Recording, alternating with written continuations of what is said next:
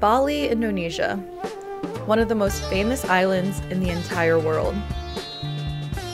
Tourists have been coming here for decades, but the easing of travel restrictions in post-pandemic years has ushered in the biggest boom yet. Hello, digital nomads and influencers, and the Western businesses and prices that come with them. I'm visiting Bali to find out how the locals feel about the state of the island today, and to learn more about the local Balinese people and how they live.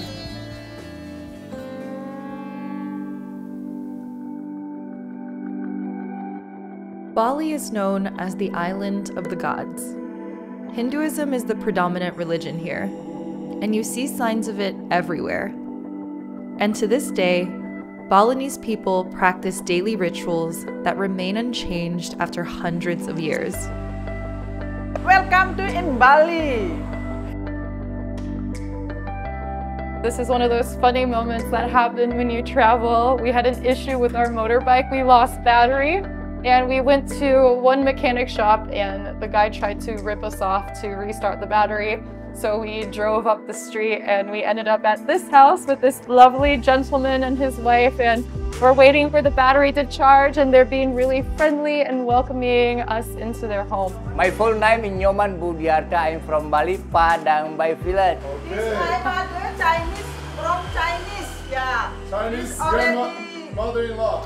This already all 95 old. Very strong and Yeah. beautiful. Subscribe, like, and comment.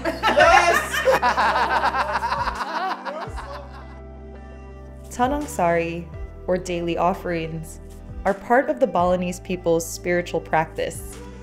They usually contain flowers wrapped in a coconut leaf and are used to ward off demons, attract prosperity, and honor ancestors. The color of these flowers are not chosen randomly. They represent different gods and are placed in specific directions. So this is the outfit for going to the Hindu temple, the public temple. The Balinese outfit consists of a blouse that is typically made using lace material. The sarong has been worn by the Balinese for centuries, and a wide sash is worn around the waist. She was so lovely. I got the full traditional outfit to go to the Hindu temple. How do I look? Very traditional Balinese. Nilu graciously takes us on a tour through the family compound.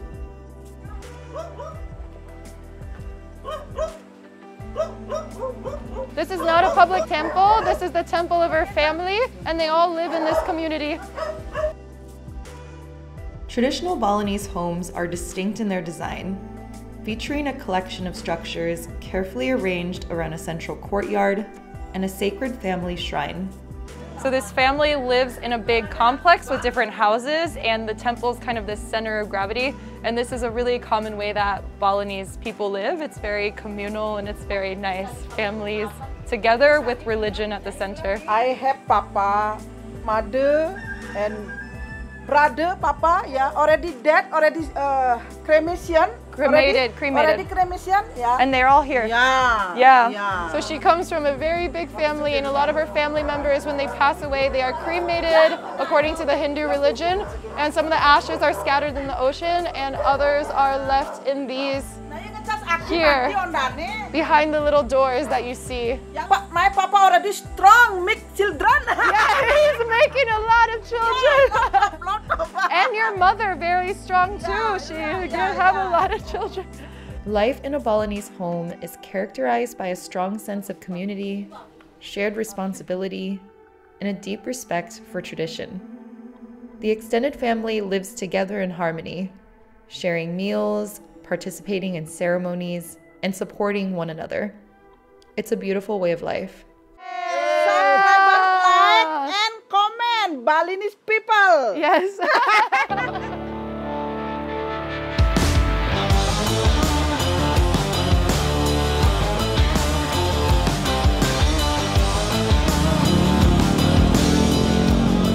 This is something nobody told me about Bali, that traffic is like this. We're in Canggu, it's rush hour, and this is a little bit worse than it is most of the day, but every day is really congested. So something to just keep in mind when you come here. Crowded, noisy, polluted. If you're not good at motorcycle riding, good luck getting around town.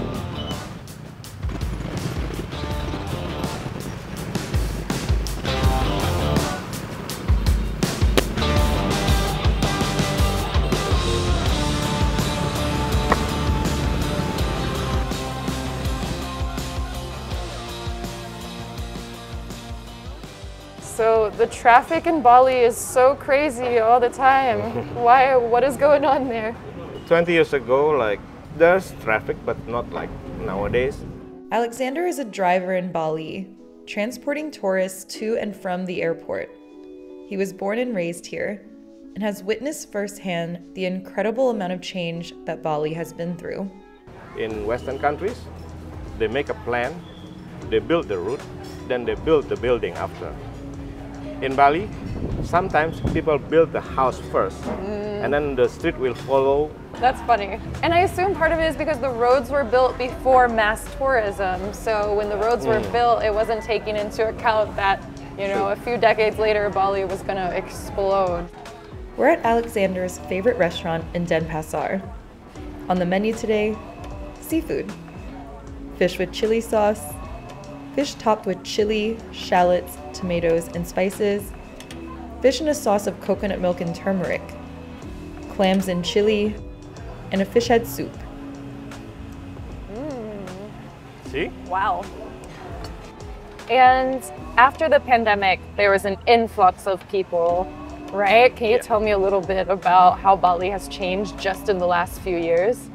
I think it's not only in Bali, but most of our new generation, millennial, they also adapted.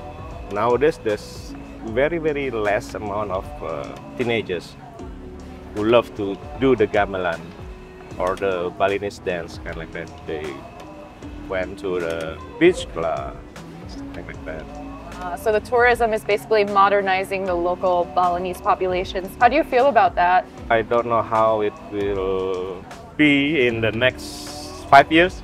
Will my grandson even can see the same thing you saw nowadays when you've been in Bali? And how do you feel about, you know, sharing your home with so many tourists from foreign countries? Okay, it's okay. In Bali, we love to share everything. This beauty, all this island. But the thing is, how we enjoy it, will it make a huge difference to people who live here, who was born here. So, yeah, let's see.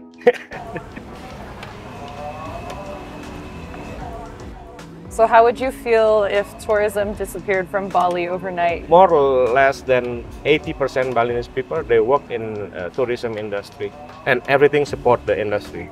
So when there's something happen, it gives a huge impact to Balinese people.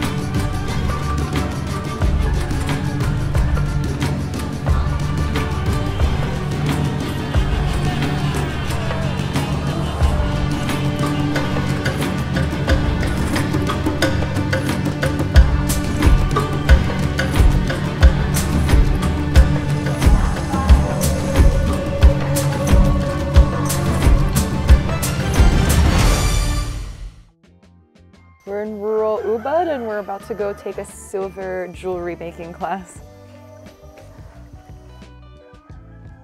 Silversmithing has been a tradition in Bali for centuries. Nestled in the small village of Taro in northern Ubud, Our class is run by a Balinese family in a traditional compound. Here in the village, young people learn how to make silver at an early age and make a living teaching tourists how to make jewelry. My name is Made. I am silversmith for Ubud. So we get to choose one of these styles and then make it. How long have you been making silver? More than 10 or 15 years. 15 years. Yeah. Wow. So he puts gasoline. We are guided step by step throughout the silver making process, from the melting and molding to forging, binding, and decorating. I've never seen melted silver before. Check it out, my silver bars are still a little bit warm. Do a lot of people know how to make silver jewelry in Ubud? Yeah, in here, in my village. Oh, okay, so a lot of people learn it in your village and they grow up and sell jewelry or teach jewelry making classes. That's really nice, thank you. Gotta put your back into it a little bit.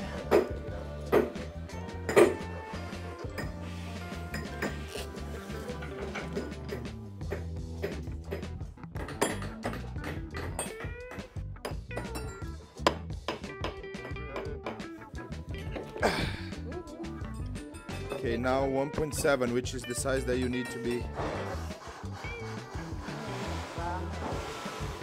Okay, so this is how you polish it.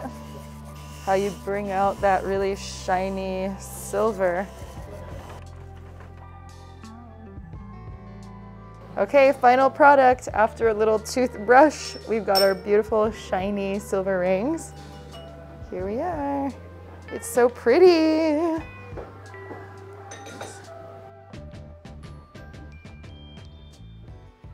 And I think Lenza is a little more skilled than I am at it, but you know. No, you just didn't work. You just didn't work hard. Work hard.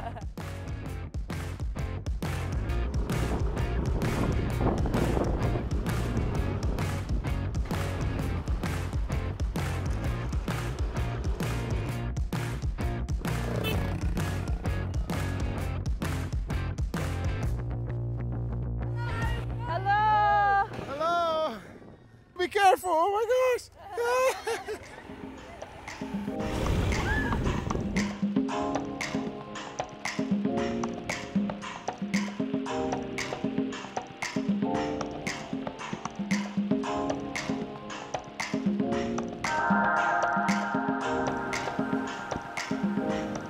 We just finished our silver jewelry making class, and 2 minutes away we found an absolutely gorgeous restaurant. And it's literally in the middle of the jungle. The architecture is super unique. Everything's built with natural materials, so it blends in seamlessly with the environment. And it's just incredibly peaceful and lovely.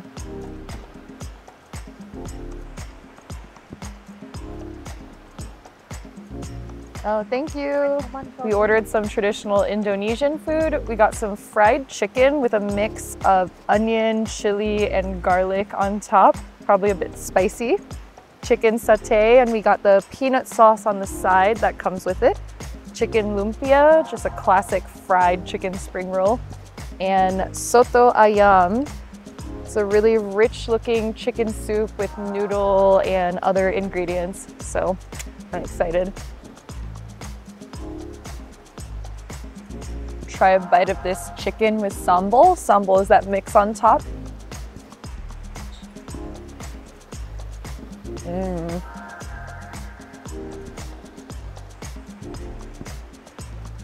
Satay, the absolute Indonesian classic.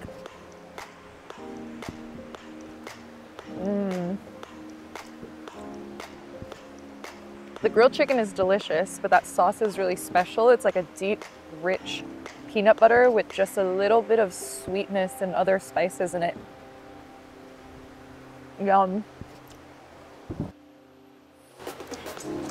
Ooh, that chili really caught up with me. Indonesian food is surprisingly spicy, by the way.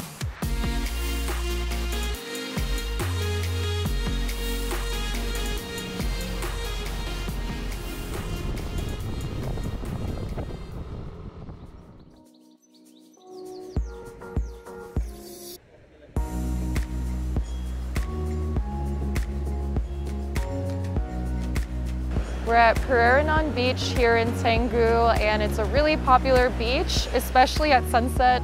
And at this time, both locals and tourists gather here, and it's very picturesque and beautiful.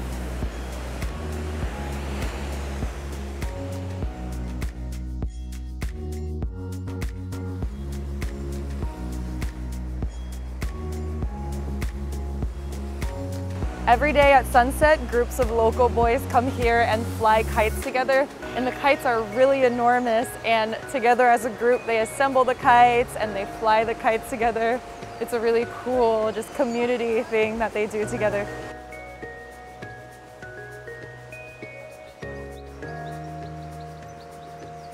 In the sky it looks so itty-bitty, but then you see it on the ground.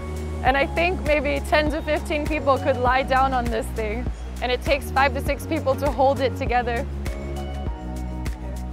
Despite the explosion of tourism in recent years, the Balinese people maintain their unique identity and are deeply proud of their heritage. Their warm hospitality and genuine desire to share their way of life make Bali a truly remarkable destination. I encourage visitors to embrace the rich traditions that define Bali. In turn, you'll not only enrich your own journey, but also help to positively impact the local community.